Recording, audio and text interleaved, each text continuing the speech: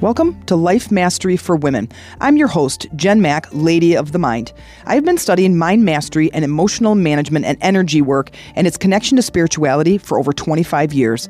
And in this podcast, I help guide you out of your daily struggles in life in the areas of health, wealth, relationships, and spirituality. Life is hard, but your daily growth doesn't have to be.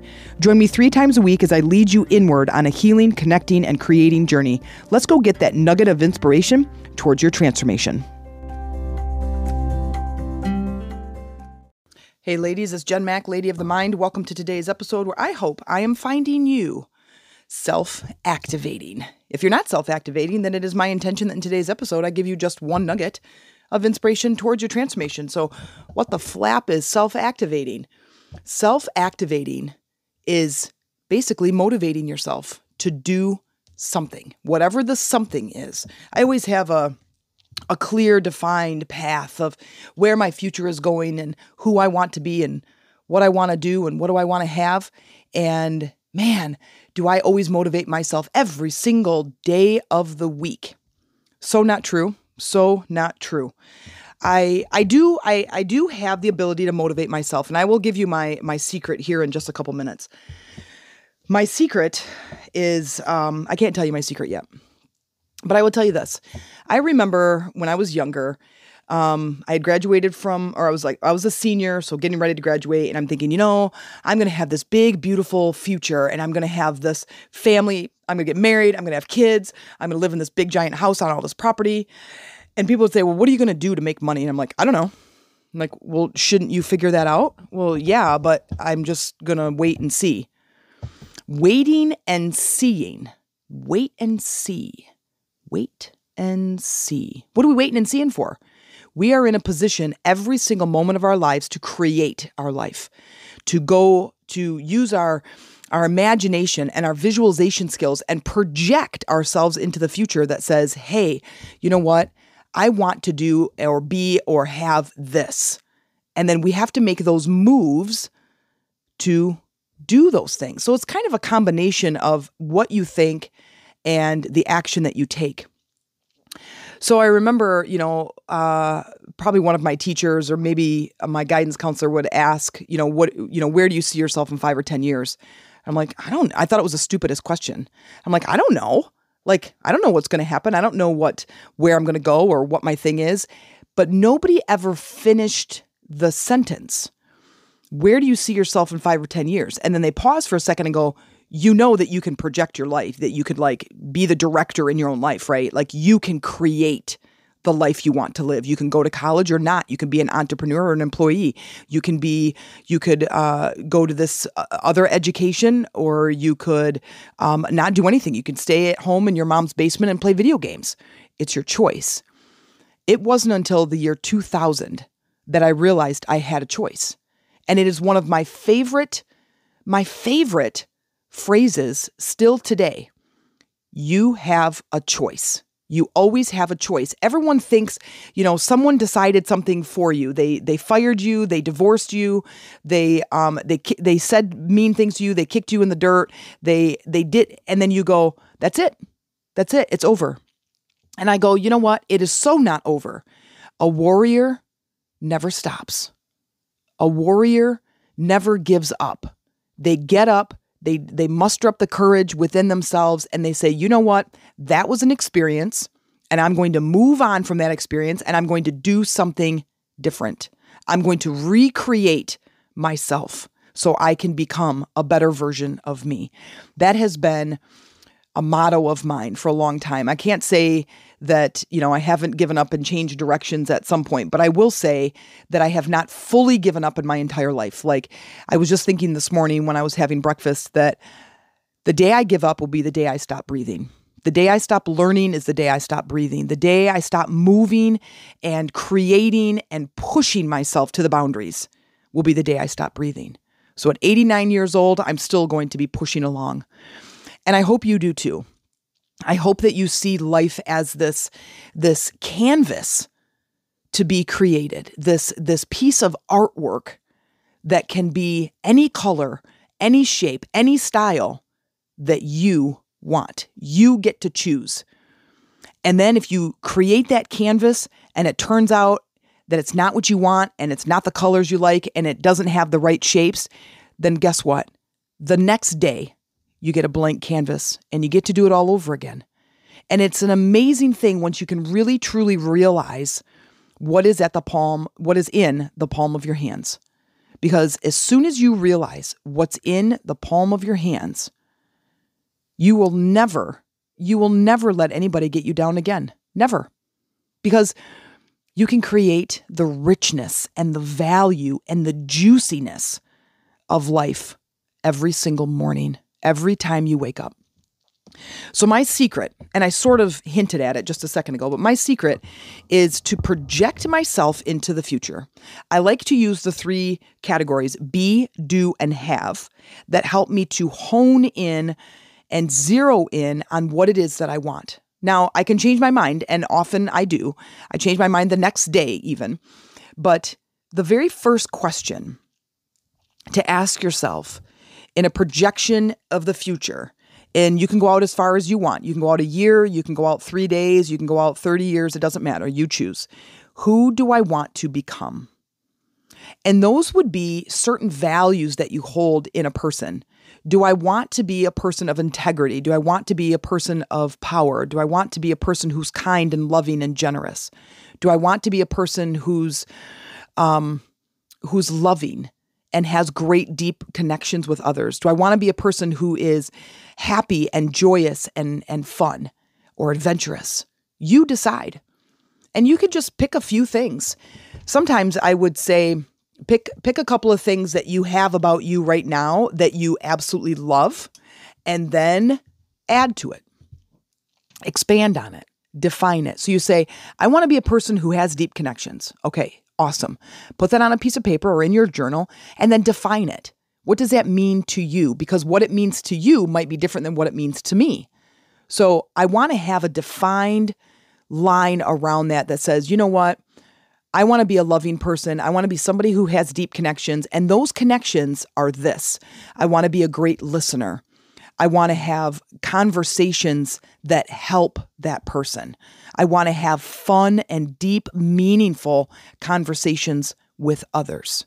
It doesn't have to be everybody, but I want to experience that. I want to feel the true connection between myself and this other person.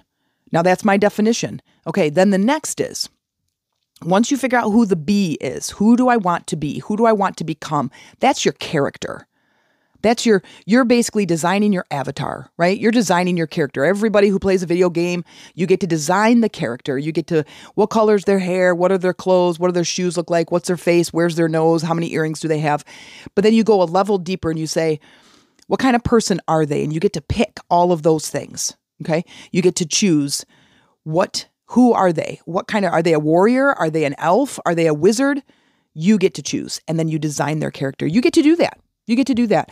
And you are going to find, someone be like, yeah, but Jen, I have this personality where I'm just a pissed off person all the time. And I go, no, that's not your personality.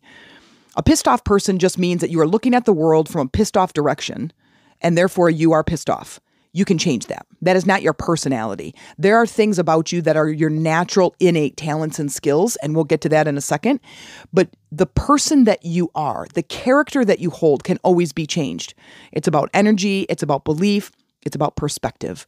Look around the corner. Instead of looking at all the things that piss you off, look at all the things that make you grateful. Look at all the things that you love, and you will find that you will be less and less pissed off. I promise you.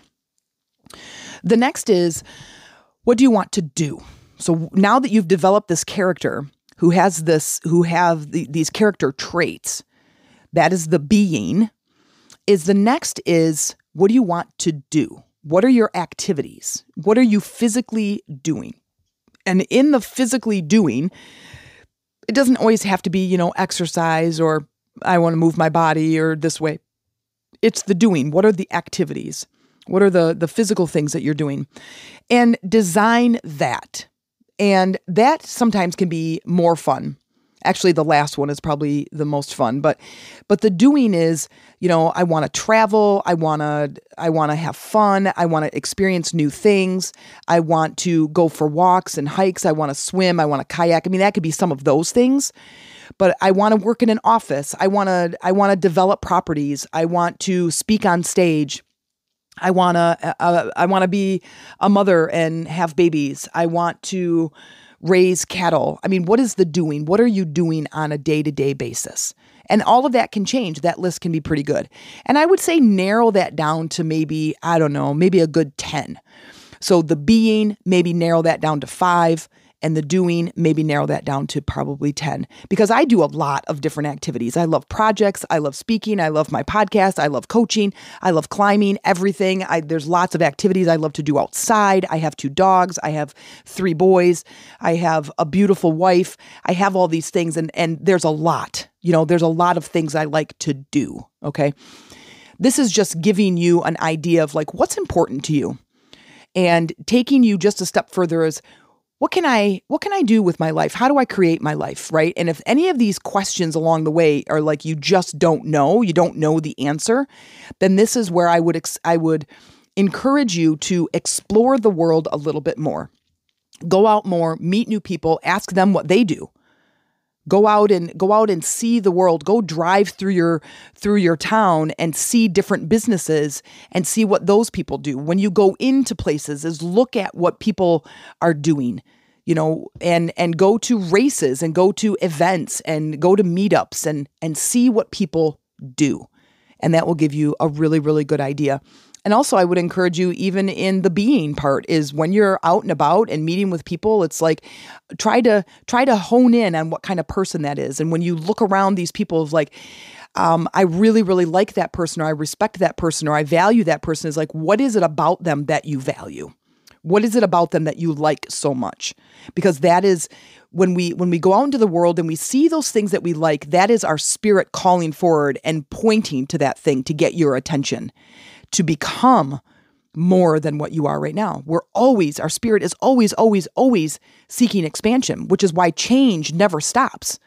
We get there, we reach the goal, we get the degree, we get the job, and we're like, yeah, we're great. And a month later, you're like, damn it. Why am I like looking for more money? Or why am I seeking more this or more that? It's like, because our spirit is never going to be satisfied with stagnation. Never, never, never, never. Okay. The last one is have. Now, we are a very materialistic society and a culture. We buy a lot of things. We have Amazon. We get things delivered to our door within 24 hours. We get things on sale. We get, buy one, get one free, BOGO sales all over the place, 25% discount. We get points. You get free this and free that. And it's like, we are a consuming society and culture. But sometimes there's other important things to have.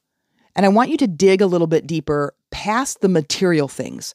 What do you want to have? My biggest thing would be, I want to have a thriving business. I want to have a thriving podcast. I want to have the ability to travel. I want this kind of freedom. But you know what my number one is? I want to have ultimate health. I want my body to feel amazing. I want to feel strong and flexible. Because I love the activities of the world. I love to move my body. And listen, you only get one, so you might as well take care of it. You might as well build some strength and some flexibility, so then when you're 10 years older, you're still going to feel pretty darn good. We have to take care of our bodies. You have to fuel it properly with nutrition. You have to get rid of the things that are killing your body slowly, like sugars and alcohols and drugs. You have to get rid of those things out of your life. But here's the thing. You go towards those things because you don't value your life in a way that you can see the longevity in your happiness. You go towards the things like drugs and alcohol and sugars and fatty foods, like foods that don't give your body any nutrition. We are attracted to those foods because there's something about the way that we perceive ourselves that we just don't care. And that is a terrible way to live, because eventually when you do care, you're now going to have to undo all of those crappy foods that you just ate, because now you're overweight. You've got other issues going on inside. Your liver is failing. Your lung capacity is smaller. You've got diabetes. You've got heart disease. You've got lung situation. Right. So take care of your body. And here's my biggest piece of advice, because it is now becoming so aware to us. We are becoming so aware that we can create our lives. We can change things. We can release stuck energy. We can release limiting beliefs and negative self-talk. We can start to create the life that we want to live if we start working at the energy field. Like that is what my entire podcast is about. That is what my entire life is about. You walk in and stand in front of me and say, listen, my life is crappy in these ways. And I go, okay, let's start working on those limiting beliefs and start basically releasing the anchors to your balloon so you can start to fly and you can start to see a different perspective. And when you do that, you will value so much more in your life. Because right now, if you don't, it's just because you're in the dirt and you can't see. You can't see the sun and you can't see the sky. And that's why. So I say, find some value in yourself. Spend some time right there finding value in yourself. And if you can't find it, then I suggest releasing the things that are blocking you. What is it that you can't see? And release that. And if you have trouble releasing that, I have programs. You can join my program. Our main focus is releasing energy. It's cutting the crap out of our life that we don't need anymore. It's unkinking the hose. It's cleaning out the hose so life force energy can move through us. And it's flourishing our garden of life. And it's cleaning out the sidewalk of life of all dog poop that you're possibly throwing. And if you don't know what I'm talking about, go listen to number 3, literally podcast number 3, Stop Throwing Dog Poop. It is a great analogy of how we live our lives with our beliefs and our negative self-talk and all the things that we throw out in front of us on the sidewalk of life. And then we get mad that we step in it. So take a peek in your future. Take a peek in your future. Get out the large canvas and write be, do, have. And start to fill in those blanks and start to recreate your life from this point forward. Because it is from this point that we create, not backwards. Though when you work with energy, there is a way to start healing, the past. It's a very, very powerful coaching technique that I have. And it's about going back in the past and healing those things. And healing all of the things that happened to you, all of the trauma and all of the things that people, quote, made you believe and even believe about yourself or believe about the world. And when you heal those things, it is like building a whole new universe for yourself. You come back out of that coaching and you're like, oh my God, my life is completely different. I just coached someone last week and it was one-on-one coaching. And he was going through a struggle when he was in college. And it was this amazing transformation that happened by us releasing the beliefs that he had surrounding that time in his life. And he sounds like a completely different person. You get on the phone with him yesterday and he's just like, my relationships are better. I feel more confident. And he was just like talking with this confidence. And that was like 9 years ago. And we were able to release that from the past, where now where he is in his life is just, I'm making these decisions. I'm doing this thing. He's got these ideas and he's like, I'm running with this idea. And it was this amazing shift in his life from one coaching, because working at the energy level is where everything changes. It's where everything shifts. The problem that you have right now in your life that is preventing you from moving forward, I guarantee you, is stuck energy in your emotional body. And it makes us do weird things. It's like you got gunk stuck in the hose, you turn the water on and nothing comes out at the other end. And you're like, what the flip? Like, how come nothing's coming out? Because there's something clogging and preventing the water. Once you start unkinking that hose and the water starts running clear, life gets grand. It gets better. Instead of a 1, you're now a 2. Instead of a 2, you're now a 3. Then you move from a 3 to a 5 and a 6 to a 9. And you're like, oh my God, like this is, and it all can happen in a very, very short period of time. And that's what I do. That's my work. And if any of this is interesting to you, then check me out on our Facebook group, Lady Rising. Make a post in there. Come in through the membership questions. You say, I came in through the podcast. And then you write a post, you share a message, you do something, and you say, hey, you know what? I'm interested in your coaching. Can we set up a call? And we just have a conversation. Let me just see where you're at. Let me see if I can even help you. If it's something that's interesting to you, let me know. So take your time now. You have be, do, have written on, I said, your canvas. You could write, I use whiteboards all over my house. You can use a whiteboard. You can use your journal. You can literally use a canvas, whatever you want, right? Be, do, have on there. And you go, you know what? I'm going to change my life. It all starts with a decision, and it starts with a commitment to you. Because let me ask you, as Dr. Phil says, is what you're doing working for you? And I'm guaranteeing it's probably not. It's probably not working. I've been there. I was there. I was you 20, 30 years ago. I was you. I was low. I was depressed. I was suicidal. I was angry. I had no friends. I had crappy jobs after crappy jobs after crappy jobs. Then I had crappy relationships after crappy relationships. And I made a decision in this defining moment of my life to say, you know what? I'm sick of living this way. I know there's a better way. And I'm going to start finding that better way. And now with this exercise today, writing and filling in the list and going and getting some experiences in the world, because you ask a 6-year-old that says, what do you want to do when you grow up? They're going to be like, I don't know, be an astronaut. They're just going to pick something that's around them. And you could write that down. And then you ask them again when they're 14, hey, what do you want to be when you grow up? And he's going to give you completely different answers. Because when he was 4, he had a very limited scope. When he's 14, it's a little bit bigger. When he's 44, it's a lot bigger. And it's going to be different than what he said when he was 14 and 4. He's not an astronaut, and he's not a radio DJ, and he's not a video gamer, right? He's a professor at a college teaching law or something, right? So go out there and get those experiences. Fill in those blanks. Fill in those blanks. Do this work. Promise me you'll do this work because it's enlightening. It really is. It really starts to point in a direction that's like, you know what? Hey, I can have that thing. I can have that thing. And you know what? Here's 2 things. One, you want to build the hope because the hope is what's going to pull you forward. Okay. You want to put a rubber band around your future and you want it to be hope because that's what's going to pull you forward and bring your future closer to you. The other is recognize what those beliefs are that are holding you back because all of those can be released. They're just beliefs, and beliefs are just thoughts that you keep thinking. I'm not good enough. I'm not rich enough. I don't have any money. My husband won't let me. I don't live in a neighborhood that will do that. I don't know what I'm doing. All of those beliefs can be changed. Every single belief you have creates your reality. Every single one. So my thought is, well, shit, let's get better beliefs. Let's create better beliefs. And you're like, well, Jen, now come on. This is reality. And I go, you know what? Reality is only in your head. Reality is only in your head. And my thought is, if I'm looking at my outside world and that reality that I'm experiencing is not very good, I'm going to change the channel. And changing the channel goes inward, starts working at this energy level, this richness, this thing that we can't see. But when we work at it and we release it, it immediately changes our life. Immediately. That's my experience. And most of my coaching clients have had that same experience. They walk away and they're like, you know what? I feel amazing.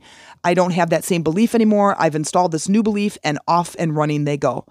And things change. Things change for them.